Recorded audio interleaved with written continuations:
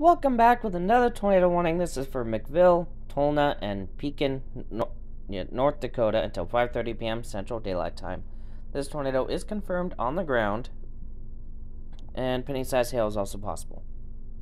But considering the confirmed tornado, this could go PDS or tornado emergency at any moment, so treat it as such. 819 people, 1 school, and 1 hospital affected by this. So, with that, just get underground if you can. If that's not an option, go for an interior room, like a bathroom, closet, laundry room, or pantry. If you're in a mobile home, evacuate for more sturdy shelter, and avoid overpasses at all costs, as that's a quick way to get yourself killed. So, with that, let's just recap real quick. Tornado warning for McVille, Tolna, and Pekin, North Dakota until 5:30 p.m. Central Daylight Time with the tornado confirmed on the ground. Penny-sized hail is also possible. A little under 820 people, a school, and a hospital affected by this. Let's go for the radar, actually, because tornado is confirmed. And I wonder where the tornado's at. It's right here. Alright, let's load. That's supposedly where it's at. What? Oh.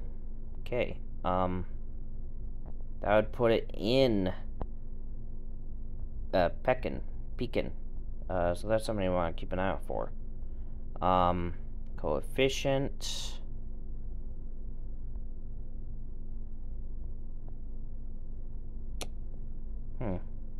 Makes me wonder.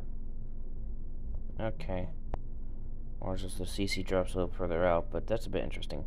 Let's see what these guys have on here. If it'll load up. Because this is something huge.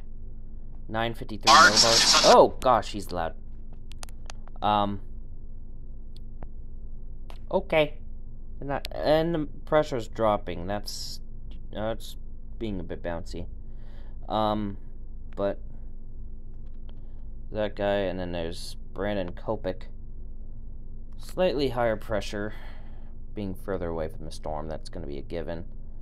But not sure which one of these guys spotted the twister. Or where it would be exactly, because the CC drops out this way. So I think whatever tornado was on the ground was lifted, but I could be wrong. So I kind of stumped like that lake up there. But anyway, stay safe. See you in the next video. Bye.